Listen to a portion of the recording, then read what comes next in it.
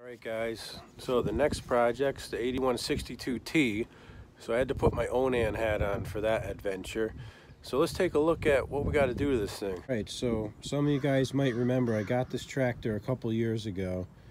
The gentleman passed that had it and his son sold it on Facebook, and I think I paid 75 bucks for it. I can't remember, but it's got some issues for sure. Number one, the grill obviously is totally screwed up. Number two, someone put this rig choke cable on here. It's like off a push mower or something. It was screwed onto the hood, where the hood screws into the dashboard, which is kind of funny. Let's pull this back and look what someone's got this dual post battery, which is just a problem waiting to happen.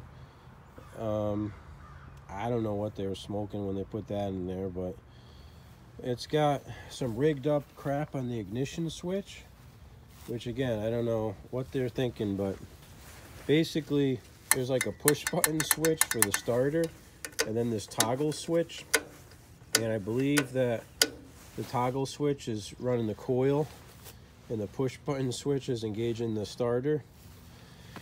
If you look down here at some of these wires, you can see they're all monkeyed around with and everything. Like, he's got all these wires screwed onto everything, whatever.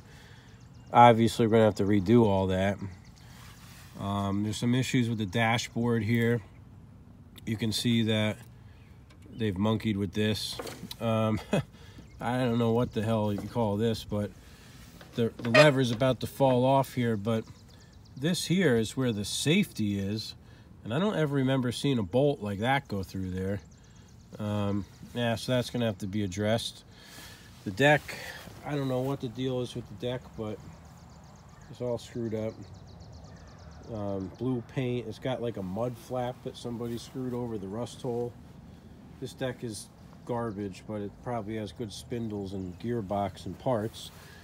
I can't get the deck off the machine because the pin down there that holds on the lift rod is bent, and let's see, the button that goes on top of the engagement lever here is missing. There's supposed to be a plastic thing around there.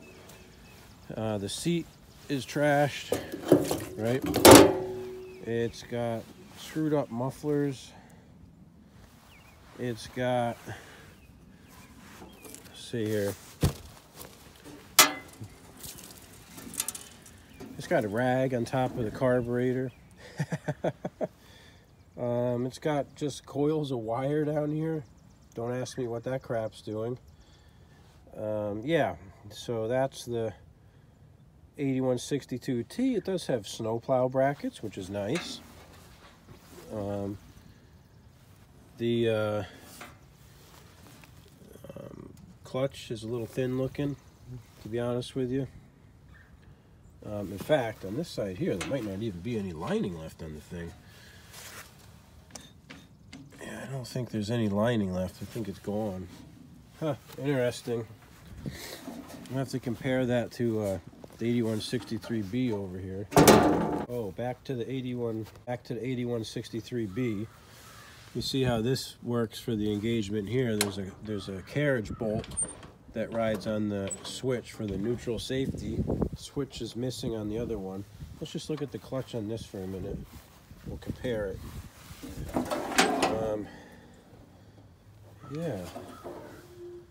Yeah, that clutch, oh, maybe the clutch is good. It's just different lining, I guess. So anyways, yeah, we'll come back to that. Flat tire in the back.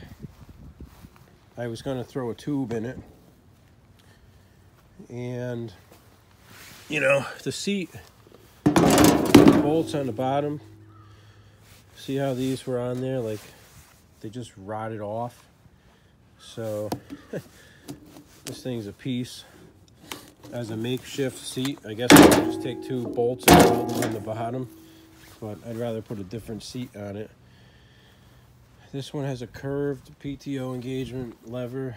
The 8163B has a straight PTO engagement lever. I'm sure that the headlight switch and everything is shot. Let's just see. Yeah, it's shot. Obviously, if he put this choke cable on there, there's got to be something wrong with the original one. Yeah, that's pretty much it. It's got an hour meter. It's got 1,097.8 hours. Who knows if it worked or not, but it's had some hours on it in its life. So that is the 8163T. So the first thing we're going to do, I guess, is try to rewire the key switch and everything. I'm just going to put a regular in-DAC key switch back in there. And maybe, you know, we'll have to trace down those wires and just replace them. It looks like it has a rigged up regulator up here also, voltage regulator. Let's check that out. I don't know what the hell this guy did, but he's got really bad wires that he used down here. Voltage regulator should be bolted in down here. It's just loose, it's flapping in the breeze. But this thing has a lot of potential. Just needs a little bit of work to get it up to snuff. I got a grill, so we're good with that. So it should be good to go.